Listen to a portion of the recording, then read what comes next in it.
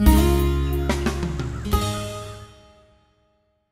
everybody, it's Brad with Big Family Homestead, and today I have a question for you. What happens when you take one of these and combine it with one of these?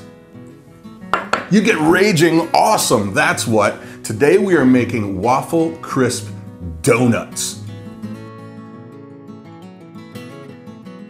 All right, people, so I openly admit this video has nothing to do with homesteading in any way. And as a matter of fact, it goes against a lot of the things that we hold very near and dear, like no chemicals, stay away from processed, blah, blah, blah, as much as you can, right?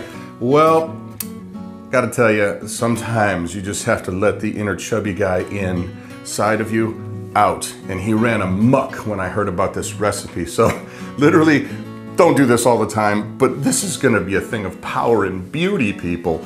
So basically, yeah, I saw this on a Pinterest thing and we're gonna try it out right now. The idea is you take a donut,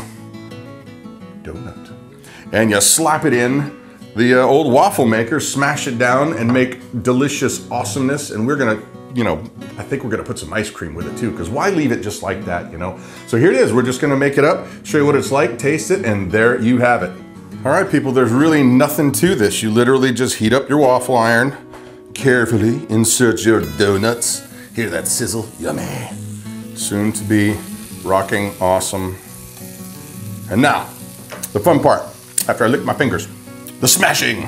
Get in there. Get them locked down. Oh yeah. You will submit, donut, you will.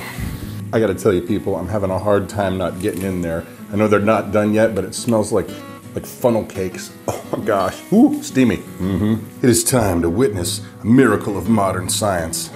Would you look at that? Oh my gracious, these are nice and crispy.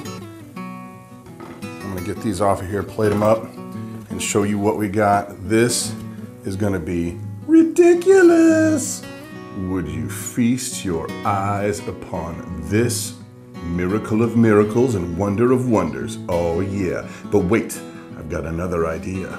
Okay, so while that would be raging awesome in itself, I thought to myself, chubby guy, what would you do to make it even better? And here's the answer: vanilla ice cream and caramel syrup. Check this out. Oh yeah, look at that.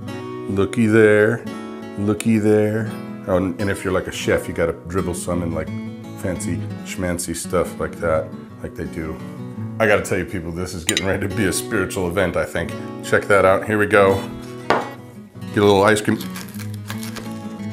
Can you hear that? That's the donut, the crunch of the donut. Holy smokes. Oh, here we go, here we go.